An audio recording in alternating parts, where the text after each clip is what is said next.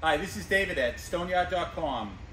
Today we are going to be filling these joints with point-in mortar.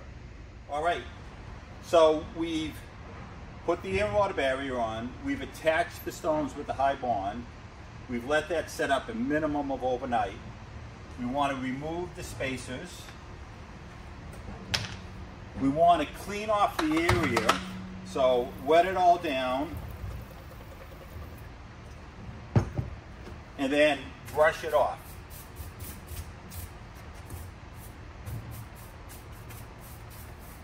Okay, so this is now prepped. So the next thing we have to do is mix up the point-in mortar.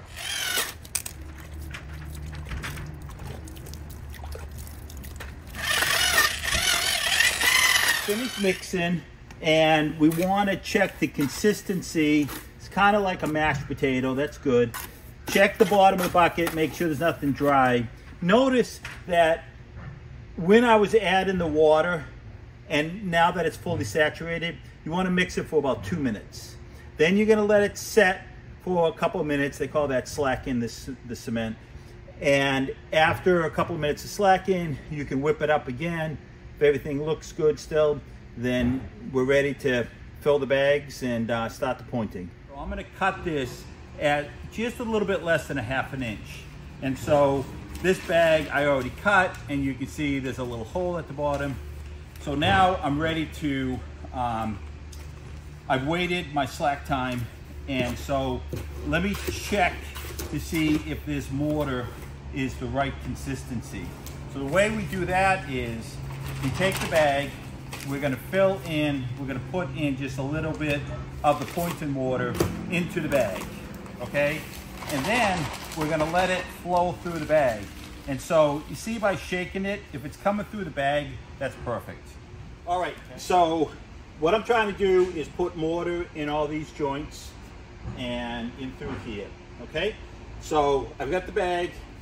I'm going to tighten it up. I've never done this for cakes, but people tell me it's similar to decorating a cake. And I want to fill these joints pretty full. I'm not going to get it right out to the face of the stone, but because I want it to be recessed from the face, but I want to put enough mortar in here that I got this face, and I'm about a ½ inch back, which means that I've got about 1 inch of the point-in mortar in each of these joints, okay? I want the temperature, by the way, to be between 40 and 90 degrees, okay? And it has to stay that temperature overnight for 24 hours, okay? And if it's not going to stay that temperature naturally, then you have to heat the area. So that's it.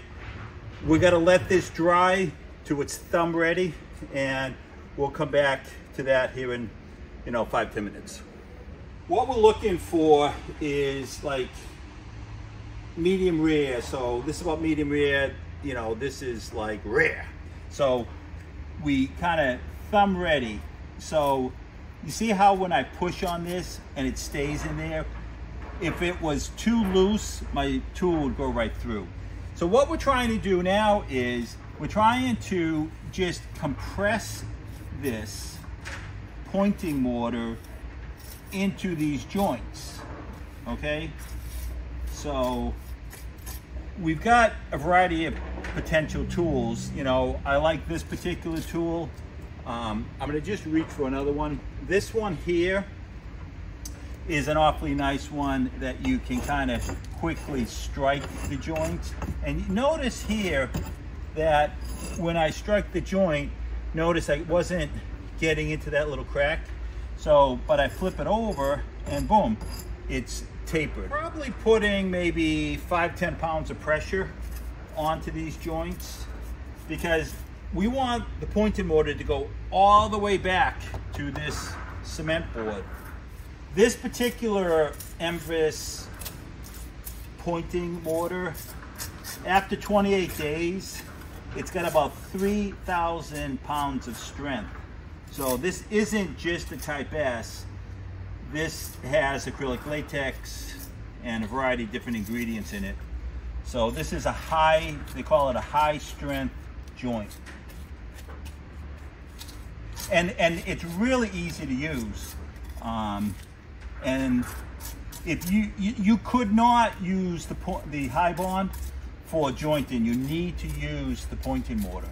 So we don't want the pointing mortar to touch this wood.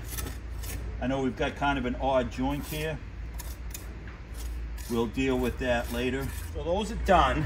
And then the very last step is we're just gonna brush finish this.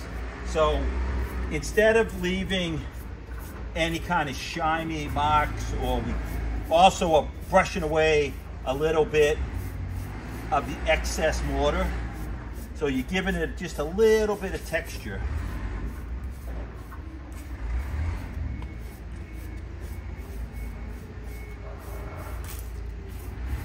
Okay, and so, and please don't get worried.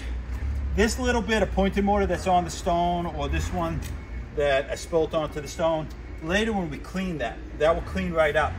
The most important thing is to get this compressed, get this brushed, and in about a week or longer, you could wait 2 or 3 weeks, but wait at least a week for this to dry enough that we can use the cleaner and clean this surface.